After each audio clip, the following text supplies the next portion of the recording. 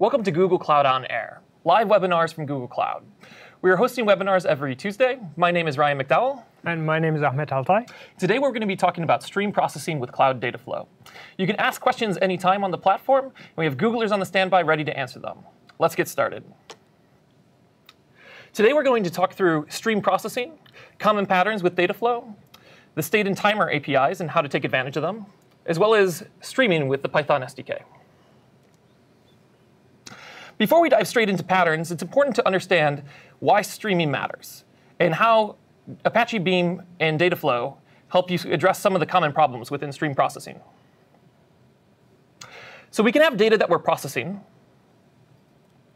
and that data can be big. For instance, we could process gigabytes to terabytes of data. And that data could be really, really big. For instance, we may want to process huge amounts of data per day and have many days to process. That data could also be infinitely big. So you can be streaming data, and it's constantly coming, and it never stops. This gives you a problem with processing, especially when accounting for unknown delays within your data. So one of the more difficulties with unbounded data is unknown delays. Assuming that every record has an embedded timestamp, hopefully we would see the record show up into our system shortly after the event time. Here's a record which happened at 8 a.m. and showed up in the system shortly after. Then we see this yellow record that was slightly delayed by a little bit. And then finally, we see this green record on the right-hand side, which is significantly delayed. It had an event timestamp of 8 a.m., but didn't show up into our system until 2 p.m. There's many examples why this may happen. So for example, imagine a mobile phone. You maybe get on into an airplane, turn on airplane mode, be playing your game the entire time, generating these game events. And then when you get off the plane, you turn off airplane mode. Then all the events at that time shoot up to the cloud and enter your pipeline. So even though the events had occurred much earlier, they actually showed up into your pipeline much later than expected. So the mobile world introduces this delay in a pretty big way. If you're performing element-wise transforms, for instance, filtering for the yellow messages, that's easy. It's just a continuous transform. In this case, we don't care about time. We're not doing any grouping or aggregation. In this case, we don't care that it's even an unbounded data set. Executing transforms in processing time will be just fine. But what happens when we want to do an aggregation? We may want to see the count of events per user. For batch, that's easy because the data is bounded. And essentially, we read in the input until we run out of input, and then we emit the count. For streaming, you can't do that. You never run out of the data, so you can't say, we're done processing, and here's the count that I've seen. Most commonly, what people want to do is windowing. So divide up the data into some chunks, emit the count for that particular chunk. An initial approach to doing this would be using processing time windows. So for instance, when a record or a job shows up into, or a record shows up into our job, look at the wall clock, do that for a minute, and then say, here's the count for that minute. There's many use cases where that is fine. But if you care about the timestamp within your records, you may not get the grouping you actually want.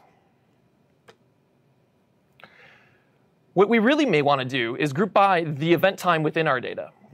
Instead of viewing time as something on the wall, view it as a data stream. Group by the event timestamps and output them as we see them. This allows us to perform calculations over that time interval in which the events occurred. So for example here, taking the events of when they occurred in processing time, and then shuffling them and regrouping them into event time windows. This allows us to group data by event time, which will be semantically more meaningful to our analytics. So I mentioned windowing. What is a window? All a window is a function to divide data into time chunks. Within the Apache Beam SDK, which runs on Dataflow, we provide several different window types which allow you to slice and dice your data in different ways. These are some of the more common ones. So you have fixed windows. So you can think of a fixed window as dividing up data into fixed periods of time. So let's say 12 to 1, 1 to 2. And then as soon as you reach the end of that window, compute your aggregation and output account for that window. You also have sliding windows, and these are sort of like windows, fixed windows that overlap. So for instance, an element could end up in many windows. So say you have an hour window that slides by every minute. You may have a window that's 1201 to 101, 1202 to 102, so on and so forth. And this is useful for detecting anomalies on the incoming data. So for instance, determining how many of a record of a given type showed up in our pipeline within the past 10 minutes. But what if we wanted to do data-dependent windowing? So not look at our data in terms of time, but look at it in terms of something that is meaningful within our data, such as doing different windows for every user. This is what we would call sessions. Here, every key is a different window. And sessions are defined by whenever there's a burst of activity, we're going to capture that burst of activity. And then as soon as there's a gap in that activity, we'll basically close that window and then emit it downstream for processing so that we can calculate statistics over that window. This is a common thing that you may want to do in analytics, and it's supported out of the box within the Apache Beam SDK and Cloud Dataflow. So we talked about windowing, and we talked about semantically how we would divide our data up and compute our calculations. But when does the answer come out? This is problematic because you have to know when to admit the answer. And this is what we use triggers for. So by default, what we have is something called a watermark.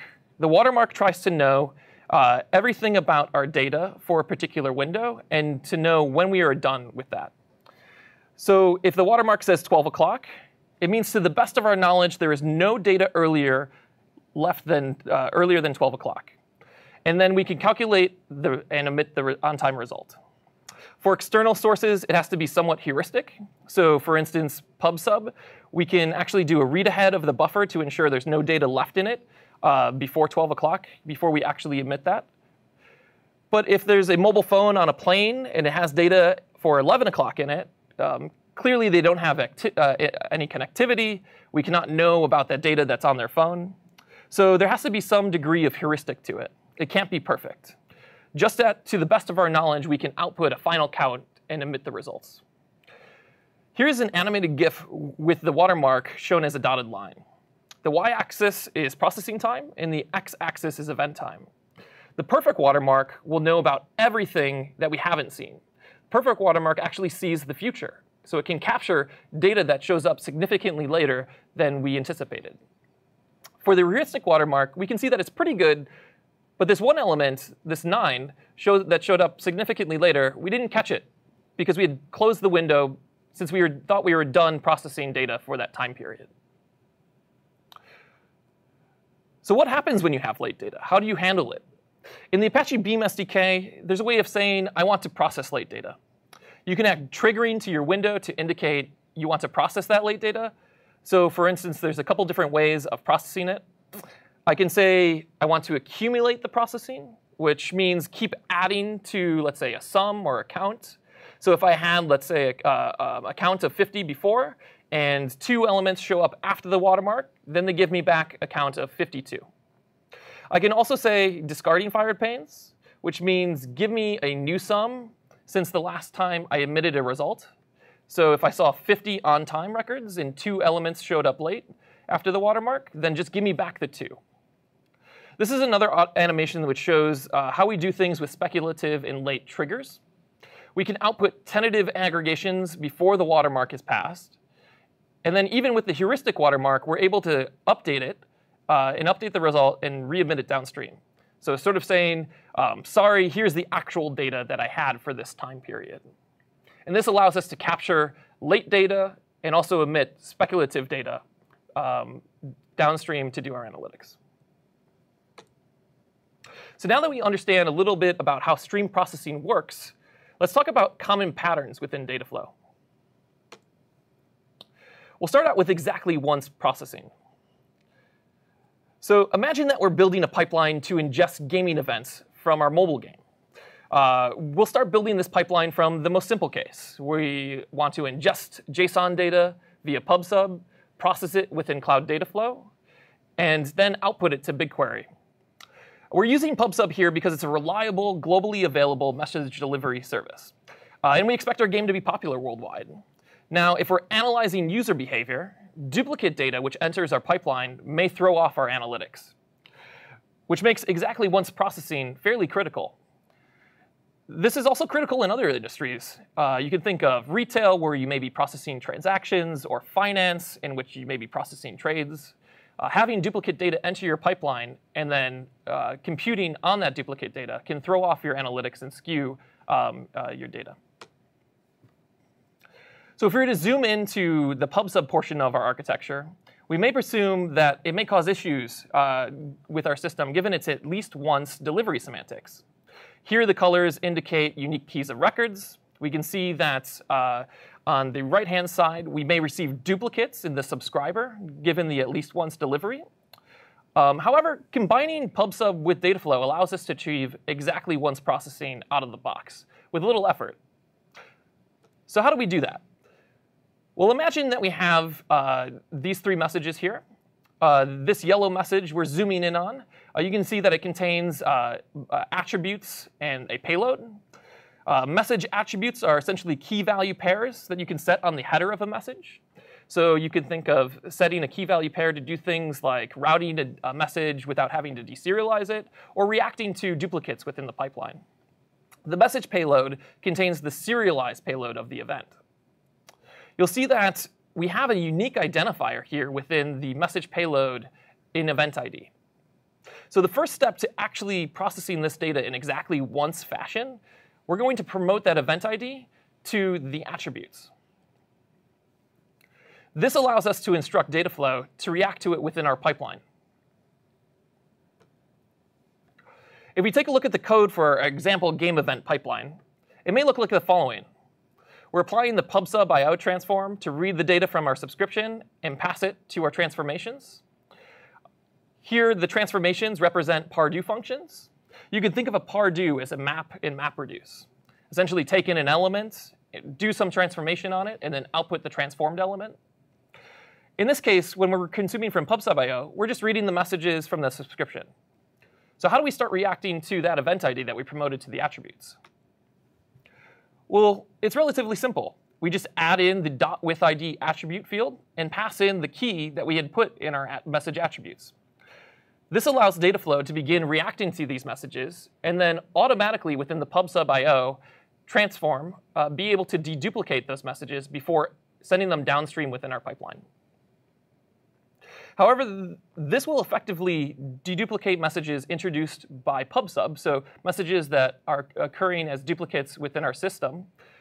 But there's also another case in which you may receive duplicates. So for instance, a producer publishes a message once, and then they publish it again, maybe let's say several minutes later.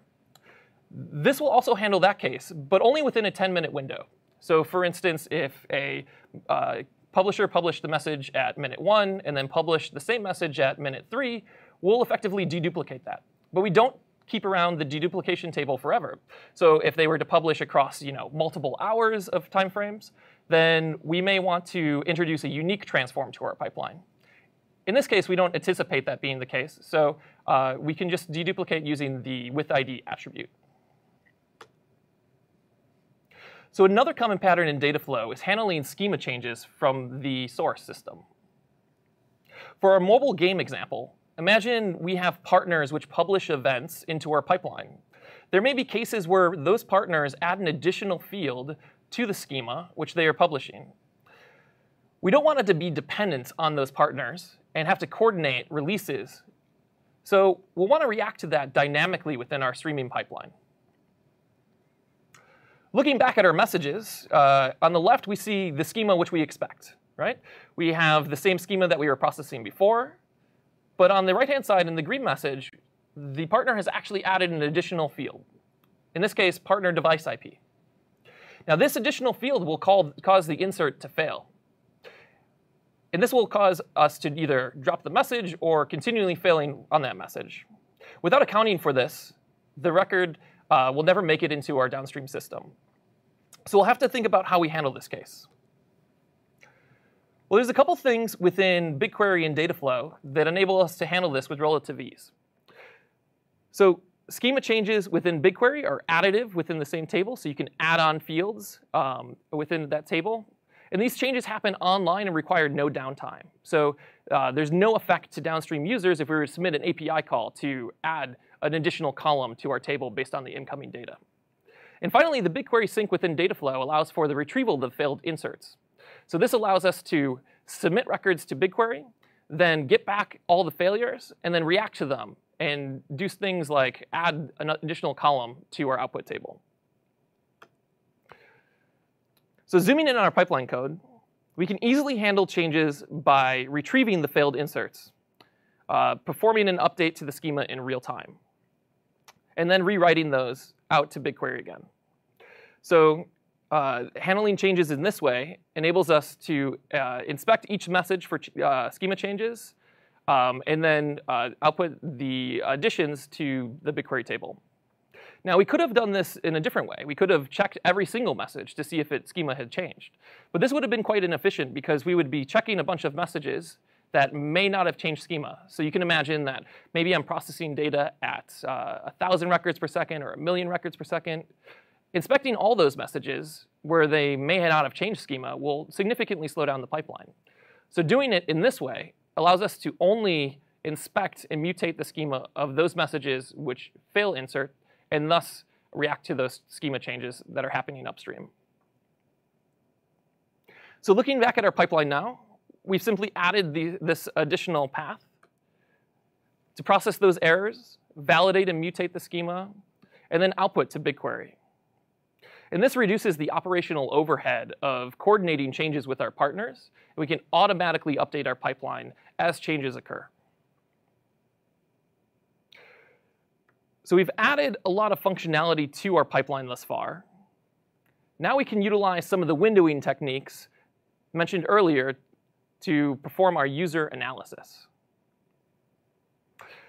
Here we don't need to make any adjustments to our architecture, since some of the strategies that we had mentioned earlier with windowing happen within Dataflow. Nothing needed to add to the architecture.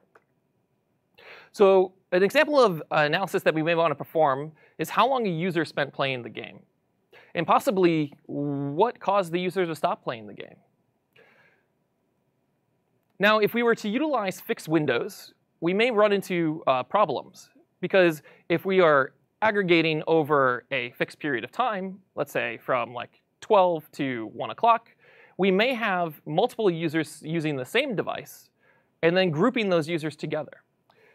This grouping would not be accurate when performing things like how long did a user spend playing the game, how many of events of a given type did a particular user incur, and so it would give us incorrect correlations over our data. So what we actually want is sessioning. With session windows, we can achieve this per user windowing and do analysis on each of the individual users. In this example, for all elements for a key, in this case a user, denoted by these 3 different colors, are included in the window until a period of inactivity. Once that period of inactivity occurs, we then fire off that window and then produce our calculate statistics over that data. In this case, it gives us exactly the subdivisions that we need. So now looking at our pipeline code, we window into sessions with a gap of 5 minutes. So we'll capture activity until we don't see any activity for 5 minutes for a particular user. Then we'll key each individual event by the user ID so that we can do proper groupings on our data. And then we'll group that data together and then perform analysis on those groupings of data.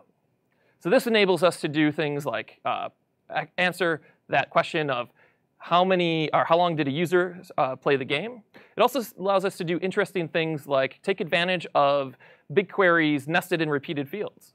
For instance, grouping together all records for a session into a repeated field, and then having an aggregate data record sent downstream. So looking at our updated pipeline, we've now added this additional path to perform analysis. You can see now that we're sessioning by the user, we're keying by that user before we group that data together, and then finally we analyze those events before we send them downstream. So let's talk a little bit about the state API and the timer API in Beam. Beam lets you process unbounded, large amounts of data in a globally distributed scale using the Beam's portability model. And stateful processing, along with timers, adds a new layer on top of it, which enables new use cases and opens up new efficiencies. At its core, stateful and timely processing happens by augmenting per-element operations. Per-element operations are the things that we talk, such as pardos, by adding a mutable state and also adding a timer, like API access. Stateful and timely computations are the underlying patterns that Beam builds upon in other places. Precisely because it is the lower level APIs, it allows you to micromanage your pipelines and your computations to enable new use cases. However, at the same time, it's not magic. By managing state and timers, there will be additional complexities that's built into your pipelines. State API works by adding scalability and consistency on top of a finely grained stateful processing. This is built on top of Beam's portability. It works by allowing setting per key state that's accessible within per element transforms. With this API, pardos and any other per element transforms can access a mutable state that is backed by a data store and can read and mutate these data in a concurrency safe way. And similarly, timer API allows the stateful do-funds to set timers either in the processing time domain or in the event time domain to get callbacks based on some timer event that's customizable by the users. And timer callbacks also have access to the same exact stateful APIs. So let's look at the details of the implementation. So first thing is state is partitioned by key and window. And what do we mean by that is the stateful pardo in the middle of that pipeline has access to a data store, and given an element, the runner will auto-detect the window and the key that's associated with that element, and that stateful pardo will be able to access a state cell within this data store. And why is it important that state is partitioned along the windowing domain in addition to the key domain is this allows runners to clean up. Once Windows expires, it's possible for runners to go and clean up the state store. This is really important because otherwise the runners will have to keep state forever during the runtime of the pipeline. There are additional considerations that comes with partitioning the state per key and per window. One consideration is since there are concurrency guarantees and the partitioning happens per key and per window, that could mean that a runner need to shuffle data to a single worker in order to execute within the context of a per key and per element. So there are two implications to that. First implication is there could be shuffling. The second implication is that there's a limit to parallelization. It's possible that within the same key and same window, the runner will be forced to execute serially. And the other implication of this comes in the storage and fault tolerance area. Since we are partitioning per key and per window, that means that the state store needs to keep state per key and per window. If there will be a lot of keys and windows, that means that there will be a proportional increase in the storage used. And the corollary of that is if you want to get a lot of parallelism into your system, you could partition a lot within the key or within the window or in any combination of those two. So let's look at an example to clarify a little bit. Here we are talking about looking at a regular do fun. It takes a key value input and returns some other thing. And the first thing that you will notice is there is a tag used state ID, which uses an identifier index. Here index is a mutable state cell that is partitioned by key and window. And if you go down a little bit and look at the process element function, in the argument list you will see the same state ID tag with a matching index identifier. At execution time, runner will pass us the state cell that we can access, and because of the matching identifiers, it will be the exact same thing as we defined. if you look at the body of the process function, it is a 3-line function. First thing you should notice is the second line is just a regular do-fun syntax. It is outputting an element based on its inputs. The first line within the method body, it's reading an integer that is stored in the state cell. And the third line is updating this value by writing it on top of it. Since Beam runners provides the concurrency guarantees, writing into the same state will be guaranteed to not write on top of an undefined values. And another thing I would like to talk about here is the type of the state. If you notice, the type of the state, the index, is an integer here. And since I said that, the runners may need to shuffle data across workers, the state value needs to be serializable. In this case, the integer value is serializable, and we are using a variant coder to ensure that. So the important part to get here is whatever you put in your state, it's up to you. However, it needs to have a coder that could serialize the type of your state information. Let's tie this a little bit with the timer API. What does timer API do? Any stateful do-fun could set timers. And timers could be triggered in the processing time or in the event time.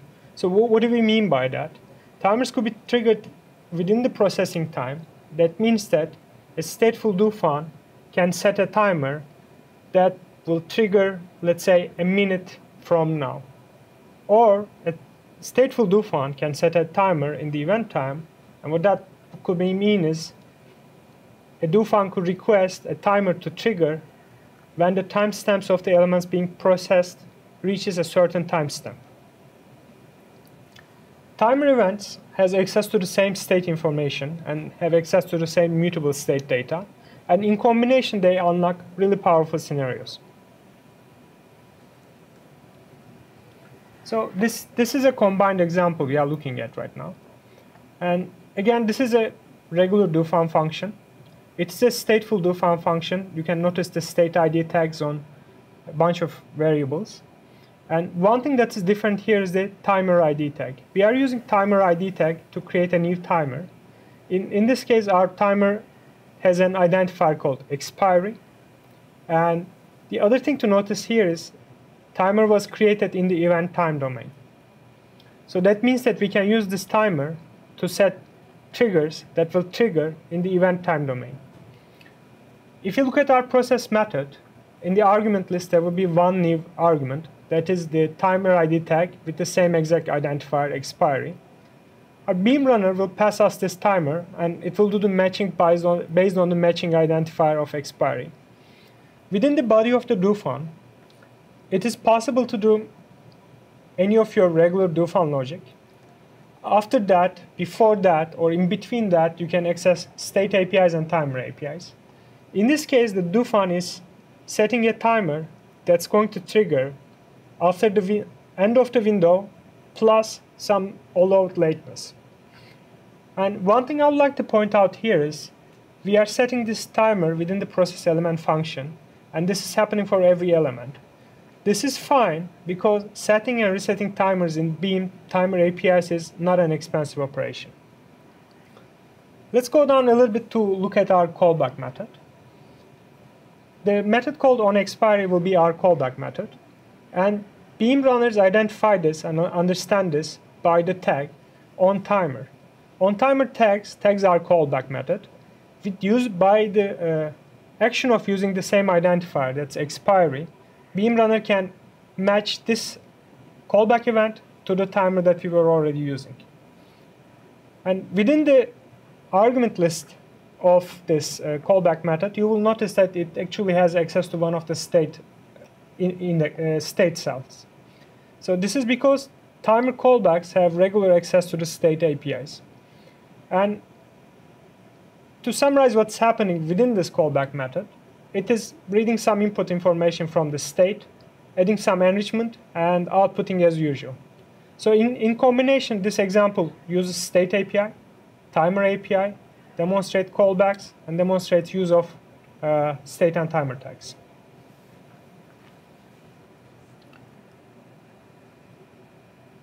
I would also like to talk a little bit about the Python SDK within Beam, within the context of the data flow streaming.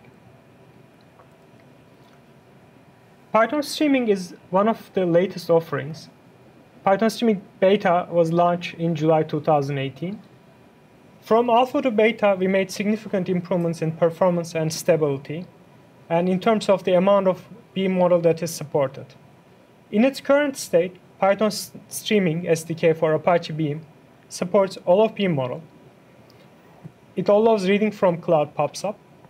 It allows writing to Cloud PubSub, and it allows writing to Cloud BigQuery. And what is on our roadmap? One thing that's on our roadmap is continuing to improve performance and stability of Python streaming.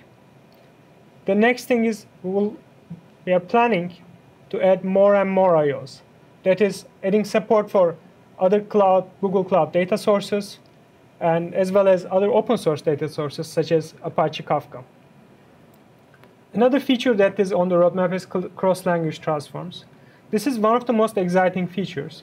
Cross-language transforms allow accessing to transforms or IOs that are written within other languages. With cross-language transforms, it will be possible to use Python SDK to use any of the IOs that were already developed and has been used for a while within the Java SDK. So this will open up Python SDK users to a large new set of IOs.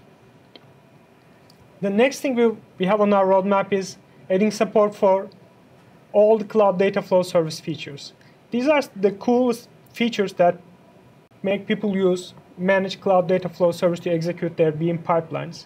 So one of those features is auto-scaling. Auto-scaling allows picking just the right amount of workers automatically for Cloud Dataflow jobs. So this will be one of the features that we are planning to add for Python streaming. And finally, Python tree support. This is a long-time requested feature. We are building this into the Python streaming and also for Python batch. And this is this concludes one of the major items that's on our roadmap. And I would also like to talk about runners, where you can run Python streaming today. You can run Python streaming SDK on Cloud Dataflow. This is supported at the beta level. You can use the direct runner for local execution. Direct runner is a really cool feature. That's a pretty complete runner that can execute Python SDK pipelines within a single computer. It's great for testing and developing new pipelines. And another thing is there is work going on to enable Python streaming SDK to work on other open source runners. Apache Flink will be one of them. So this will just expand on the synergy of Apache Beam by combining other open source projects together and tying them together.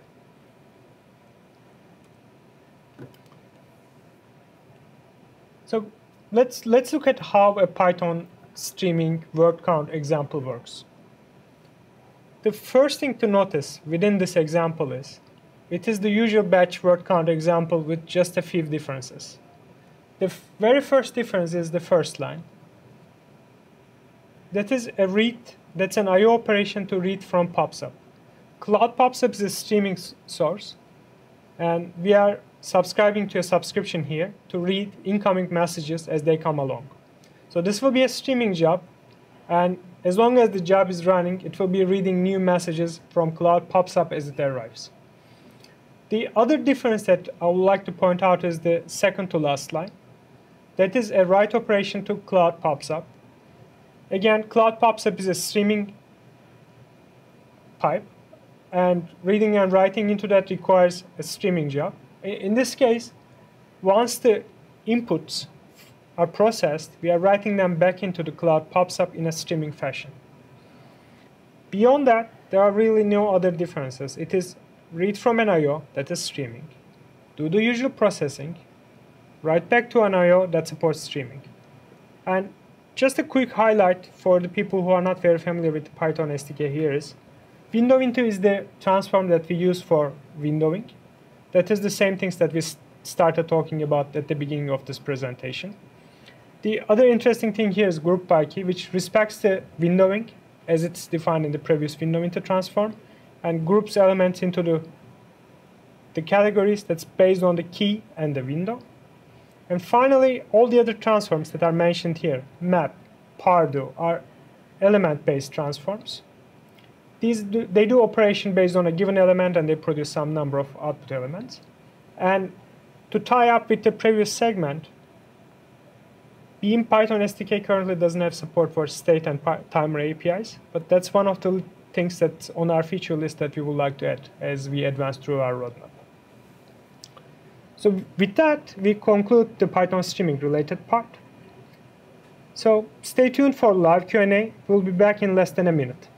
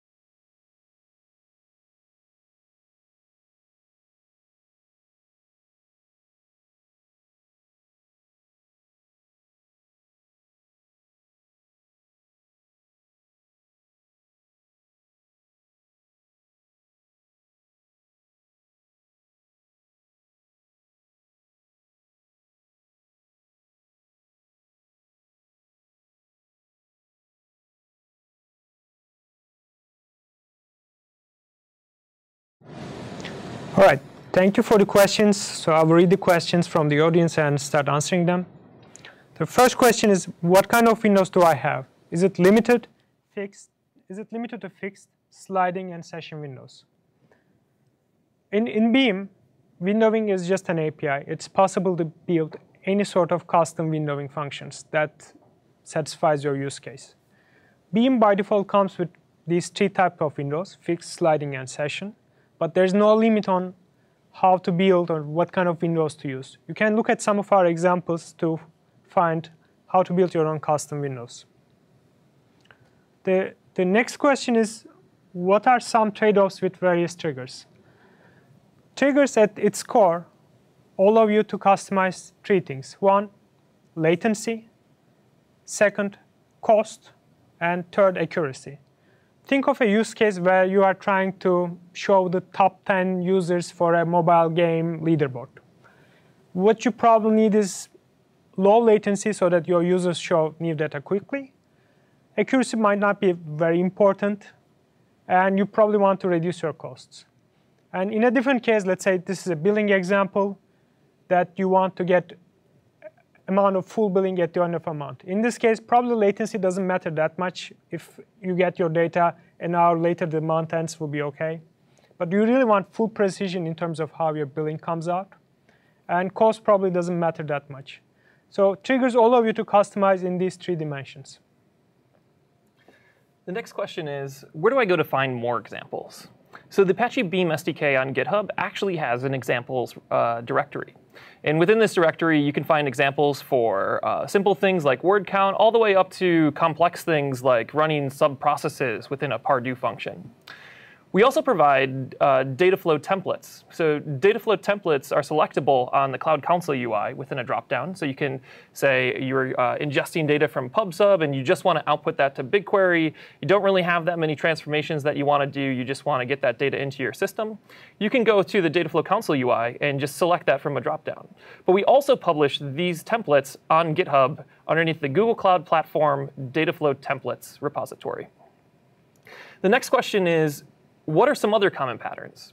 Well, we actually have a blog series on common patterns within Cloud Dataflow. You can find these within the Google Cloud Platform blog. I believe they're called use case in patterns, common use cases and patterns within Cloud Dataflow. Just to mention some of the other ones that you may find there, should be like dealing with bad data. How do I make calls to an external database? How do I merge windows together? And how do I handle composite keys for like a group by key? So check out those blogs to find out more information about the common patterns within Dataflow. The next question is, where is state stored? And traditionally in Dataflow, there's an agent that handles storing of state. And how it was implemented initially was it used local disks of the virtual machines. However, with the introduction of streaming engine, some of these things are stored in its own cloud service. So it depends on what you use. It's possible that your local disk is used, or depending on if you are using streaming engine, it will be stored in another cloud service.